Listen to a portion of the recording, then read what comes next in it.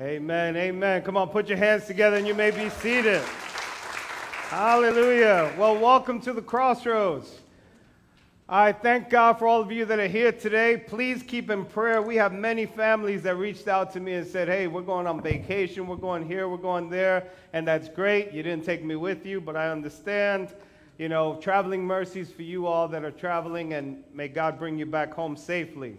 Now, we're going to be going today to Hebrews chapter 12, verse 1, but I have to share with you all, if you weren't here last week, or if you didn't watch online, you missed out on an incredible service. Amen. We had an incredible service. We had one of our own Impact Youth Ministry teenagers, Ethan. He shared the word. He actually came and he preached. And I tell you that the word that came forth was amazing. It was awesome. Amen. Ethan did an incredible job. I thank God for what God's doing in him and what God's going to continue to do in him. Now, many of you probably don't realize that something else took place last week. Last week was our 3-year anniversary. We were incorporated as Crossroads Christian Community Church 3 years ago. Now, it's a short time for many churches, but I thank God for what he's doing here, because we've been on an incredible journey. We've been on an incredible journey. We've been through many ups, many ups. I mean, we've had incredible testimonies. Terry shared one last week. And we've also dealt with our downs, but God has showed himself to be true throughout it all. I don't know if you all realize, so I got to tell you like this. You're sitting in a modern day miracle. If you believe that God doesn't do miracles, well, you're sitting in one right now, because God has been doing so many things here in and through the church that it's beyond the ordinary. It's supernatural what God's been doing and what's been taking place here. And the key thing about it is that he chose you all, not me, you all to be a part of it. Your Crossroads. So come on, let's celebrate. Happy anniversary to you, because we're in this together. That's a key word today, together. So I'm believing that God will speak to everyone's heart today, that he'll speak to you, and that you begin to realize what an incredible part of history you are and will continue to be. Amen? Amen. So I gave you time to look it up, or to them to put it up here behind me. So let's go to the book of Hebrews, chapter 12, verses 1 and 2 to be in fact, for that matter. I don't know if they're ready for 2. I kind of added to it. So it says, therefore, since we are surrounded by so great a cloud of witnesses, let us also lay aside every weight and sin which clings so closely. And let us run with endurance the race that is set before us, looking to Jesus, the founder and perfecter of our faith, who for the joy that set before him endured the cross, despising the shame, and is seated at the right hand of the throne of God. Father, thank you for your word. Bless us during this time. In Jesus' name, amen. Now, when many read and consider this scripture, you know, I did the same. You focus on the race. You focus on the race. You focus on the fact that it says, you know, you got to have endurance. So you look at the race, and others focus on the fact, and they'll say things like, hey, realize that it's not a sprint, that it's a marathon. So this is a race that we have to be a part of, and consider that it's something that we come quick to realize that it's an individual run, or that's what we think it is, that it's an individual run. But when you read the verbiage, you realize that there's something different about it, because it's not an individual run, and that's the same thing we do regarding our Christianity. We consider our Christianity as something that we do on our own. We look at it like, okay, God told me, he told me to do this. He blessed me with this talent, and I'm going to go out and do what I need to do alone. You know, I could be alone. I could do it from home. I don't need to come together. I don't need to assemble with my brothers and sisters. But that concept of doing that race on your own and not worrying about somebody else, you know, it does something. And here, like I said in the scripture, we're being taught something else. So I want you to understand that we have to gain insight to what the scripture is saying. But in order to do so, we also have to consider Hebrews 11. We have to consider Hebrews 11. That's why they say you look at the context of the biblical scriptures. And when you look at Hebrews 11, for those of you that don't know, it's considered the hall of faith.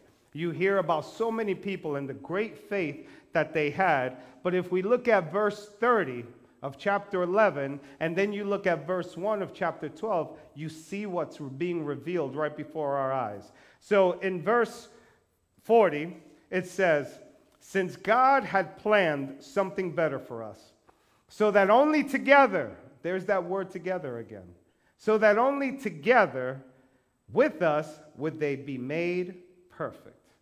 And then Hebrews 12:1 says, therefore.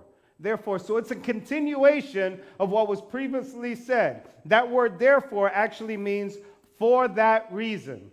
For that reason. So when it continues to instruct us about running a race, when it continues to instruct us about laying weights aside, about laying sins aside, about keeping our eyes on Jesus, when it continues to do so, it's saying that we need to do so in the same manner of those that are considered to have great faith in Hebrews 11. It's saying that we need to consider it as those. So yes, we're part of an ongoing race. Yes, we are. But it's not an individual race. It's not an individual race. We're part of a relay race. Oh boy, you've never heard that term before with Scripture. It's part of a relay race. It's not something that we do individual. And as mentioned in Hebrews 11, there are others that have come before us. They've come before us, and only together, it says it, only together can it be perfect.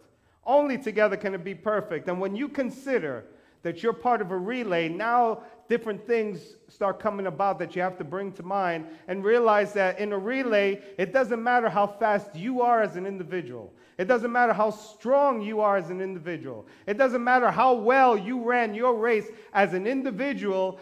Unless you're doing it together as one team, can you be victorious? Can you be able to achieve the victory and avoid defeat? Can you be able to be perfect like it says? And then we have to remember and realize that if we forget that there were others that came before us, then we'll forget about those that are going to come after us as well. We're going to forget about them, and we're not going to consider them. So we have to think about this, that only together we're going to win this race, only together. Now, I had the privilege of being a coach, the track coach and the cross-country coach for Hampton Christian Academy for about 2.5 years there. And one year, we actually made it to state championships. We qualified for state championships in multiple categories or multiple events. And one of those was the 4x100. The 4x100. Now, I've got some in here that should know exactly what I'm talking about. But for others that don't know what the 4x100 is, that's a race where you have 4 team members each running 100 meters to complete one lap, which is 400 meters. And then what they do is, look at what I have here. What they do is that the first runner starts off with a baton. I'm going to keep this one right here. I'm going to need these.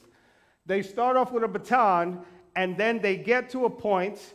There are 3 different points throughout the track where they get to a point and they pass off the baton. I was going to have some of my teenagers come up here, but they might say, hey, come on up, Kaylee, Kelsey, Noah. Come on up here. Noah's like, I don't run track. Come on up here. I want you to show the people, demonstrate something for them real quick. I'll bring them up on stage. That way you don't have to adjust the camera. Look at that. They're like, I'm never, ever coming again, Mom. Don't do this to me. Smile, you're on the camera. So Kelsey's normally the starter of the race, right? Kaylee, we'll put you right here, facing that way. Noah, you get to be right here. We'll forget about the 4th person. I'm old. I'll be the 4th person. But what happens is that they would run 100 meters and then pass off the baton. And then that person would then keep running, pass off the baton. And then that person would run, and pass off the baton. And this person would finish the race. Now, that's how it works. You see that? You good? All right, ladies, thank you so much. So the race would continue. So that's the structure about it. But now, those 3 points there, those are very important points. Those points are known as the changeover box. Now, within the changeover box, you have your acceleration zone, and you also have your exchange zone. But that's all that takes place all of this takes place within the changeover box. And the thing is that the handoff has to be seamless. You kind of saw them up here because they're just demonstrated, just passing it off. But coaches know that they work hard on this to ensure that the handoff is done right. because if you don't do the handoff properly, if it's not seamless in the exchange zone or in the changeover box, it will affect the rest of the race, and it will determine whether you do achieve that victory or you do end up basically with defeat. Now, there are three ways that you can end up failing to achieve the victory in the changeover box. One way is you're getting ready to pass it off and you drop the baton. You drop the baton. I'll tell you that year that we went to the state championship, we had an incredible team. That 4x1 relay team, they were very fast. They were very good. But what happened was the exchange between the second and the third runner in that handover box, that changeover box, what happened was when they went to pass it, they fumbled it, they got sloppy, and the baton fell. And not only did the baton fall, they tripped each other up, and they both fell. So we didn't lose that race because we were the slowest team there. We were very good. We lost the race because the baton fell. The baton fell. Now, in any race, if any of you have ever raced before, you know that the key to running is to gain momentum and to increase your speed. You got to run and you got to increase your speed. Well, the second way that you can mess up in the changeover box is to either focus so much on that exchange that you don't do it in a manner that you should, or you just become complacent where you're at and you slow down because you're like, all right, I got to do this. All right, I got to make sure. All right, I got to. Or you're thinking, you're overconfident. You're like, yeah, it's going to take place. It's going to take place. It's going to take place. And little do you know that while you're focusing on all of that, being overwhelmed by all of that, you're being passed by everybody else. You're being passed. So what took place in the changeover box didn't help you because you slowed down and you lost momentum. Now, finally, the last way that you can mess up is to actually do the exchange outside the changeover box. Outside. So what that means is that, let's say the end is down there at that point, and I'm running, the runner's in front of me, I'm running, and I decide to hang on to the baton. And then I feel like passing it off, but I've already come outside the changeover box. That's only 20 meters. The distance is only 20 meters that you have to do that exchange, that you have to do that handoff. So basically what I'm saying is that you did the change too late and you weren't able to pass off the baton when you were supposed to, and therefore you lost the race. So what's the point of all of this? You all are like, okay, he gave me such a track lesson here. What does he think? He's back in school training people or doing something? No. The point is that the scripture says, therefore, since we are surrounded by such a great cloud of witnesses, let us also make sure that we carry our baton of faith. Let us make sure that we pass on faith to future generations in a proper way, that we don't end up dropping the baton, that we don't end up failing or slowing down so that we get passed by, and that we don't end up passing it on too late to other generations. Because you have to understand that as believers and as runners in this race, the baton of faith is in our hands, not just for our generation, but for other generations to come. For other generations to come. That's what I was doing here with Ethan, and I'll talk more about that. It's for other runners to come. If we don't attend services when we should, we're not passing on. We're not carrying our faith, and we're not passing on. If we're not serving when we should, if we're not giving when we should, if we're not loving when we should, if we're not forgiving when we should, if we're not showing mercy when we should, if we don't do it in that moment, in that changeover box, we're basically negating and missing out the opportunity to achieve victory. We're missing out the opportunity to achieve victory. Thank you for one amen. Come on, folks. I need you here today. We miss out on that opportunity. If you don't hand it off when you're supposed to at that appropriate moment, in the appropriate season, you can miss the divine opportunity for Christianity to accelerate, excel, and gain momentum. Amen. That's what I was doing with Ethan. That's what I'm talking about. How many pastors would put a 15-year-old to preach?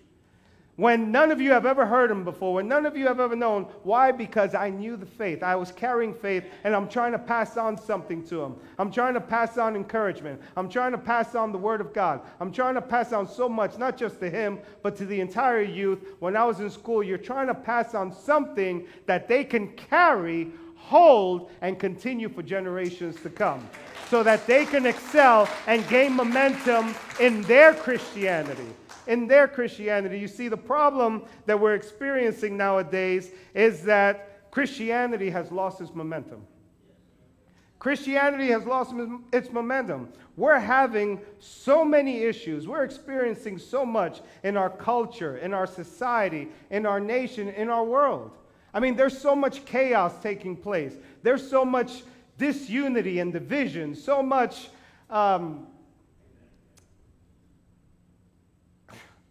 pain, so much suffering. All of these different things are taking place over and over again. But I want you all to know, and please understand, that the problem, we like to focus on the different problems, but the problem is not a political issue. Oh boy, I said that from up here. That's just the branch. That's just the branch. The problem is not a cultural issue. That's just another branch.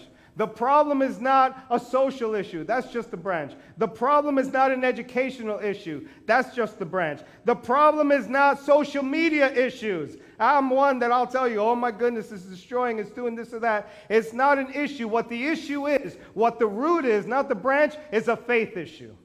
It's a faith issue. That's the issue that we're dealing with. And we have believers that are walking around or running around and choosing to fling their baton and can care less, when we need believers that are ready to step up and stand up and say, I'm ready to run the race. I'm ready to do. I'm ready to endure. And I'm ready not only to carry the faith, but ensure that I pass it on to the next generation and for more generations to come. That I'm willing to carry this baton. That I'm willing to carry the good news of the gospel. That I'm willing to carry the light of God within me in the places of darkness to show it off to others. That I'm willing to do those things.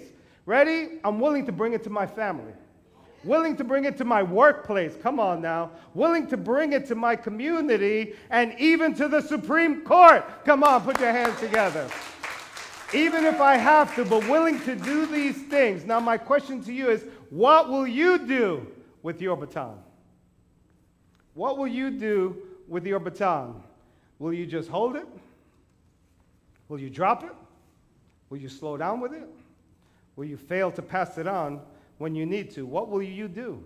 I mentioned a couple of weeks ago, in Matthew 28, we're given the instructions regarding the Great Commission. The Great Commission, we're supposed to go and make disciples. When I go, I'm carrying my baton.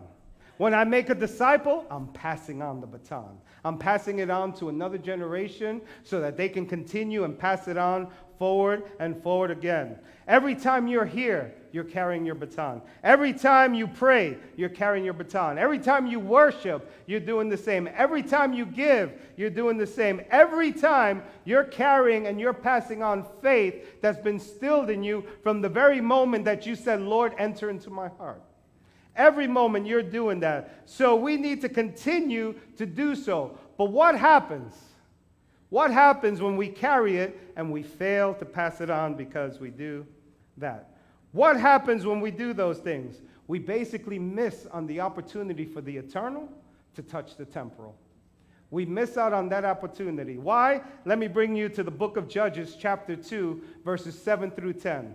This is an incredible scripture that's actually a downing scripture when you think about it. It says there, and starting in verse 7, and the people served the Lord all the days of Joshua, and all the days of the elders who outlived Joshua, who had seen, they had seen all the great work that the Lord had done for Israel.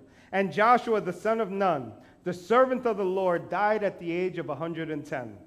And they buried him within the boundaries of his inheritance in Timnath-Heres and in the country of Ephraim, north of the mountain of Gash. And all that generation also were gathered to their fathers. Here's the key, folks. And there arose another generation after them, who did not know the Lord, or the work he had done. That's why carrying your baton of faith is so important. That's why we don't stop meeting as a church. That's why we don't become complacent and comfortable with where we're at and the blessings that we see, and then we feel like we can kick back, relax, watch from home, not get engaged, not enter the community, not evangelize, not help the people, not do anything. That's why we don't do that, because we have to realize that it's not just about us. It's not just about us. I mean, think about it. If you don't know who Joshua was, this is Joshua, who was a slave in Egypt. He was a slave in Egypt. He was there during the time of Moses. He saw the plagues that took place. He saw the Red Sea part. He saw manna fall from the sky. I mean, him and his whole generation saw these things. They saw God leading them through a pillar of cloud by day and a pillar of fire by night. They were there at the Jordan when the waters parted and they walked on dry ground. They were there when they were able to enter the promised land. Joshua and this generation saw Jericho walls come down. They saw all of this, and then they died. And it says that this other generation did not know the Lord and didn't know of his works. In other words, they didn't know about the miracles. Come on, Greg. They didn't know about the signs and wonders. They didn't know about anything that God did for them or that took place there. So what happened here is that somebody dropped the baton. What happened there, somebody dropped the baton. Somebody failed to pass on faith. Somebody failed to pass on what needed to be passed on. And now you're dealing with a generation that doesn't know what was going on or what took place. Legacies weren't shared. Faith wasn't encouraged. Momentum didn't continue. It all died, and they achieved defeat instead of victory because they did not know the works of the Lord. They did not know. So what they were doing was, these people, they were enjoying the fruit of Joshua's generation. They were enjoying their faith. They were enjoying their blessings, but they didn't exercise their own. They didn't exercise any faith of their own, and they failed to gain momentum. So as the scripture says, they were easily ensnared. They were easily ensnared. Folks, even now, we're just one generation away from that. Even now, we're just one generation away from that. And then it says in Hebrews 12 again, therefore, since we are surrounded by such a great cloud of witnesses, I'm going to repeat this over and over again. It says, let us also lay aside every weight and sin that so easily ensnares us. For us to run with the baton, unhindered, untangled, we need to stop carrying weight and sin. And notice it's saying weight and sin, so it's two different things here.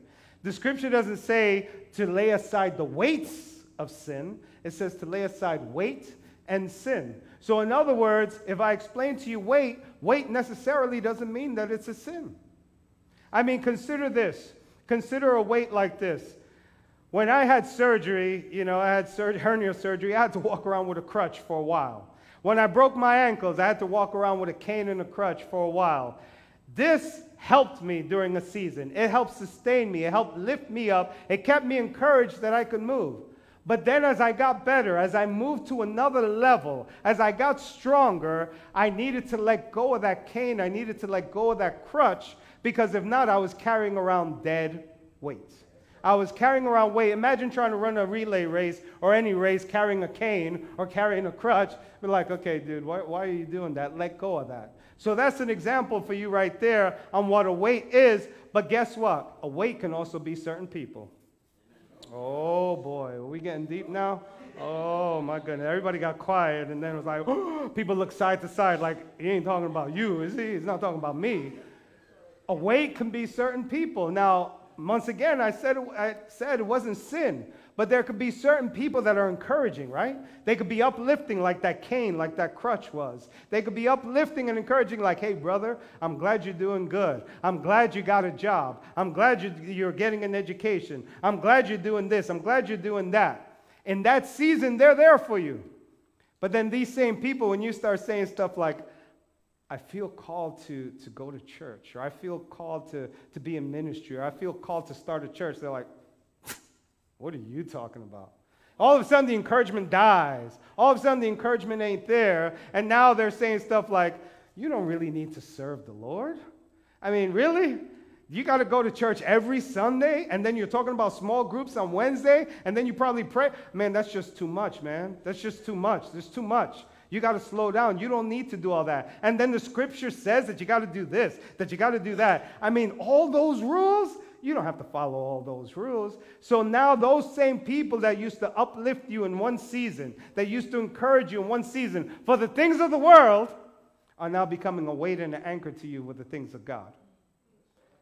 Are now becoming an anchor for you for the things of God. So scripture says we have to lay it aside. Lay it aside. Okay, that one ain't popular. Let me go to another one that's not popular either. Your giving. Oh boy, your giving can be a weight. And you're like, how is my giving a weight? Because you're giving at this level, right? You're giving at this level, and God's saying, you know what? I want to do a financial breakthrough through your life, and you're giving at this level, but in order to get that breakthrough, you got to go to this level.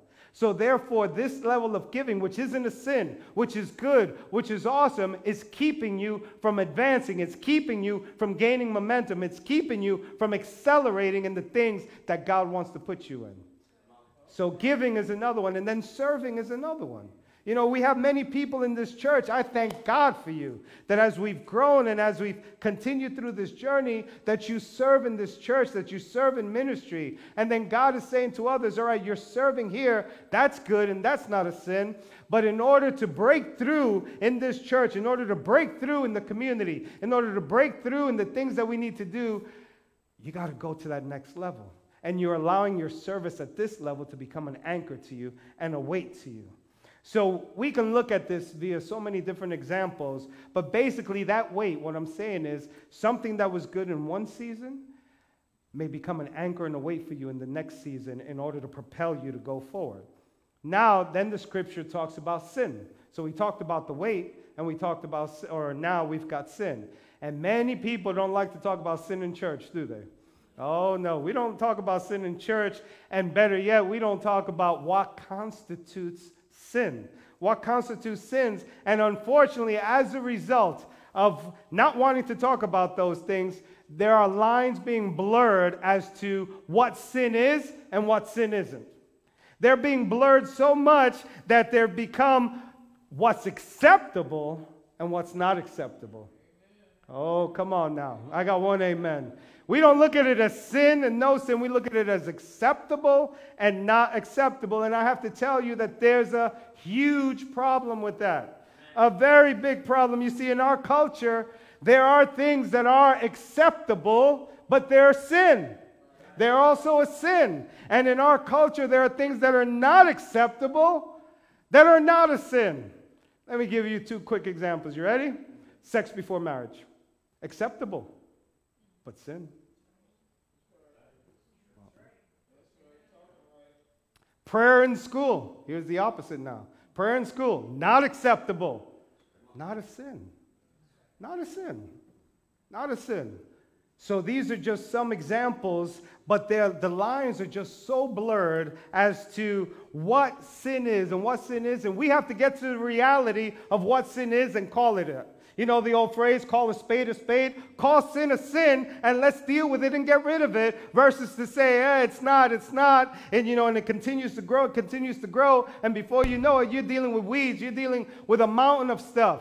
I mean, it's like me doing landscape at the house. My wife will say, we need to take care of that. We need to take care of that. Yeah, I'll get to it. Yeah, I'll get to it. And all of a sudden, what I could have dealt with a weed whacker, or what I could have dealt with a hedge trimmer, now I got to bust out a chainsaw because it got so big and thick that it was just too much to deal with. And that's what we do with sin. We have to understand, and we have to get it right from the get-go. So we have to move beyond labeling stuff something different, something acceptable, and call it what it really is, sin.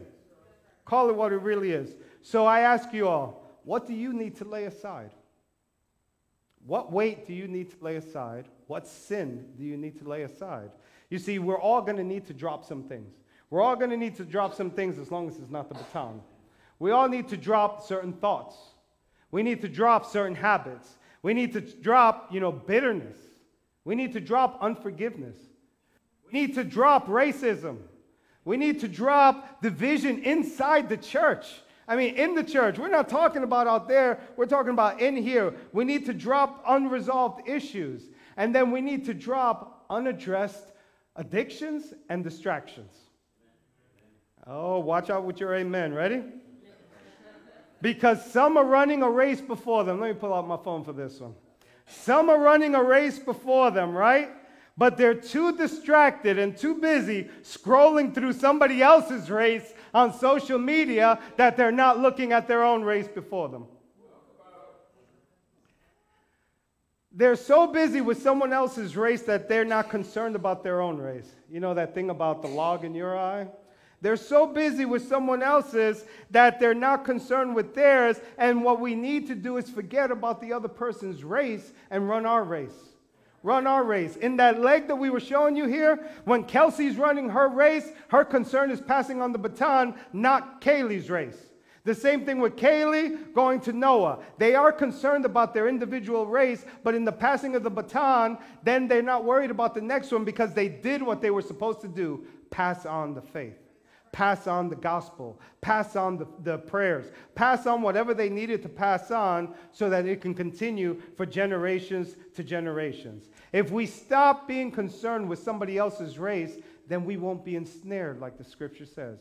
We won't be hindered and we won't be entangled. Amen? Amen. Then in verse 2 it says, fixing your eyes on Jesus. So, okay, we've dropped the weight. We've dropped the sin. We're running the race with endurance, but we have to look up to him. You know, some I tell the runners every time, don't look down while you're running. Look up. Look up. We have to continue to look up because Jesus is who we're looking up to. Jesus is the one on high that we're looking at that finish line, that we're looking at the destination, that we're looking at to hear those great words, well done, my good and faithful servant. That's what we're looking for. That's what we want, amen? So you need to realize the relay. That's the title of today's message, that you need to realize that you're in a relay, the relay that you're running in. So let me begin to wrap up with this. And you're all probably like, what? When I say I'm about to land, I'm about 30,000 up in the sky, so, you know, get ready. Now, this message, it may seem foolish to some. I mean, this guy's up there, you know, with these fake batons. I was actually going to ask you all to bring batons, and then I thought as much as I'm throwing them, all you hear is clang, clang, clang, clang.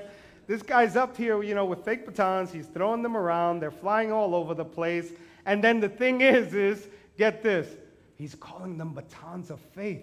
Blasphemy! How dare he call it a baton of faith and not a shield of faith, you know, like we're taught in Scripture. Foolishness. Total foolishness. This guy, never coming here again. Never tuning in again. But all I'm trying to do is encourage that we need to do like those mentioned in Hebrews 11. We need to do like those mentioned in Hebrews 11 who were considered foolish as well. They were considered foolish as well. You know, what may seem like foolishness to some, by faith, it's providing momentum and accelerating others to a higher level. It's accelerating others, so that's what I'm trying to do, accelerate you. I'm trying to get you to gain momentum. I'm trying to get you to see what we're in so you can run it accordingly. You see, Noah was considered foolish. How foolish did he look? He's building an ark, a huge ark. We're not talking about a little boat, John boat, you know, a little canoe that I have at home. No, you're talking about an ark with no rain. How foolish did he look? What about Moses? Moses, you know, he's got all these people with him, and all of a sudden he finds himself at a Red Sea with Egyptian armies behind them, and he's holding up a rod. People are looking at him like, dude, what are you doing? He looks so foolish to them. What about Sarah, who's in her later years, and she's saying, she's probably all excited, saying, hey, I'm about to have a baby, I'm going to have a baby. And they're like, woman, you foolish. What is wrong with you? What is wrong with you? Foolish. What about the Israelites marching around the walls of Jericho? You know, day after day, the first 6 days, nothing happens. You come back from marching, I'm like, what in the world are you doing? Foolishness. Goliath to David. It's like, David, you're just foolish. What is wrong with you? I mean, get me somebody who can really compete with me. You're just foolish. What about Mary? Mary, who's saying, hey, I'm going to give birth to the Son of God. As a virgin. Yeah, sure you are. Foolishness. Foolishness. And then, Jesus Christ. Nailed to a cross. Beaten. Bloodied. Thorn of crowns. Or a crown of thorns. I speak the English perfect. Around his head. And people looking at him like, that's the Messiah? And that's who you're counting? Foolishness. Foolishness. But 1 Corinthians 1:18 says this. For the message of the cross is foolishness to those who are perishing. Who are perishing. But to us, how many of you are us? Amen. But to us who are being saved, it is the power of God. So now let me ask you again, how many of you are us? Amen. How many of you are us? You know, our perceived foolishness by others is seeking God. Our perceived foolishness by others is praying. It's starting a church. I mean, how foolish did we look starting this church to others? It's worshiping, it's evangelizing, it's discipling so that people could be saved, so that people could be delivered, so that people could be healed, all for God's glory. It's not foolishness, it's faithfulness. It's the power of God, as we're instructed in Scripture. It's the power of God. So we need to carry our batons like those people did mentioned in Hebrews 11. They did so not out of foolishness, but out of obedience. Out of obedience. So you see, Noah and his family, they were saved from the flood. Moses, he got to see the Red Sea part, and all of them were delivered through that, and their enemies were defeated. Sarah, she did give birth in her latter years to Isaac. The Israelites, they did see Jericho walls come tumbling down. David, he did defeat a giant. Mary, she did give birth to the Savior. And Jesus Christ, he came off the cross, he conquered the grave, he rose again, and he sits at the right hand of the Father interceding on our behalf. So it wasn't foolishness. It wasn't foolishness. So my Bible says that the same Spirit that raised Jesus from the grave, the same Spirit that rose him from death, lives on the inside of me. He lives on the inside of you. And that's the same Spirit that's going to continue to strengthen us. So in the Scripture where it says, therefore, for that reason, we can do all things through Christ Jesus who strengthens us. We can do all things. So let us, Crossroads, as a church, as a body of believers, as those connected with other churches, with people in our community, let's continue to run our race with endurance. Let's continue to run the race that is set before us. Let's continue to pass on faith. Let's continue to pass on the good news. Let's continue to pray for others. Let's continue to embrace one another. Let's continue to move forward in the things that God would have us do out of obedience, not out of necessity, but out of passing on so that future generations can receive, can hear about the goodness and greatness of the Lord. In Jesus' name, amen? Amen. Amen. Come on, put your hands together. Let's stand to our feet. God is awesome, folks. God is awesome, and he's trying to encourage us. You know, yes, like I said, hey, cheap batons, cheap analogy here or an example for you, but it needs to show you to serve a purpose that we're running in this together. Amen. We're in this together. Amen? Amen. Let's pray. Father, so I thank you for your word, Father God. I thank you that it doesn't fall on deaf ears, Father, but that it encourages your people, Father. Those that are here and those that are watching online or listening to it, oh Lord, I thank you that it's increasing and increasing faith so that they gain momentum wherever they find themselves in, Father God. I know that sometimes in a race, you start getting a cramp. You start feeling exhausted. You start feeling tired. Your head starts to shake. You start wondering, why am I doing this? I need to quit. I need to quit. Well, Father, I thank you that rise right now with the Spirit that lives within them, that you would encourage them, that you would comfort them so that they can endure and continue in the race that they're in, that they will not quit, that they will continue and pass on what God has placed within them to pass on to others, Father God, so that they would go forth and continue to achieve victory in this race, Father. The relay, Lord. Father, I just pray that you would meet everyone where they're at, Father God.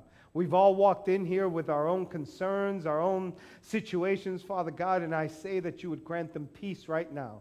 Father, that they would be able to lay aside every weight, that they would be able to lay aside every sin, Father God, and to be able to then rise up, Father, and stand up for you, O Lord, because you're the one that strengthens them. You're the one that guides them, and you're the one that leads them, O Lord.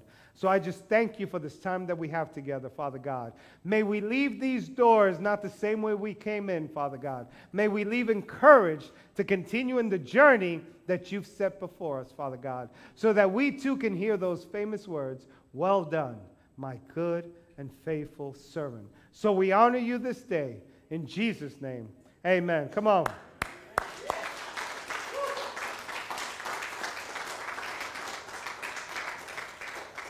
So, folks, many are waiting for your baton. Many are waiting for your baton. So carry it right, pass it on, run well. And until the next time, I look forward to seeing you all here at the Crossroads. God bless you all.